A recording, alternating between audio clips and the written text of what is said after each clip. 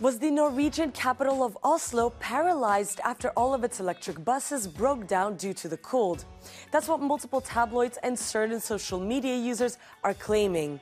Let's get down to the truth behind this.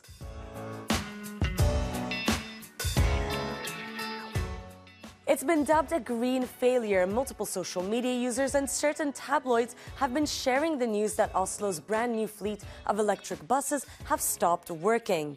Why? Because the cold weather is greatly reducing the vehicle's battery life and range. According to these posts and articles, more than 140 departures have been affected daily, allegedly bringing Norway's capital to a standstill. So what actually happened?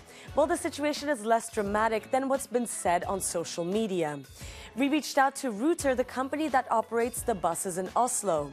In an email exchange, they called the allegations an extreme exaggeration, saying we cancelled on average between 50 and 100 departures out of more than 4,000 daily departures for a few days. The company did, however, admit they had a few challenges with the range of the buses being shorter in cold weather. However, they say that we solved this by changing the charging shifts and also by fixing the infrastructure. But is it realistic to operate a fleet of electric buses in countries like Norway that regularly experience freezing temperatures? The buses did not break down.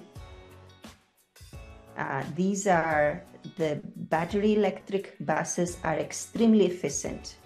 They like to operate at room temperature like humans, like most sensitive things that are high efficiency. The transit authority that runs the buses have to take this into account. That means the buses need to stay plugged in if possible.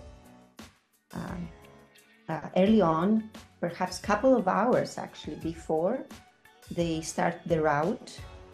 So they top up with charge and maybe stay plugged in if possible overnight when it's so cold. When you do that, then the battery can start and get on the road and have low resistance.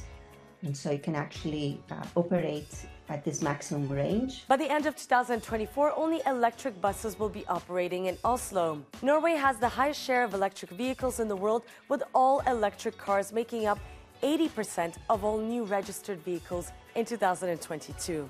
For more fact checks and investigations, check out our website, euronews.com.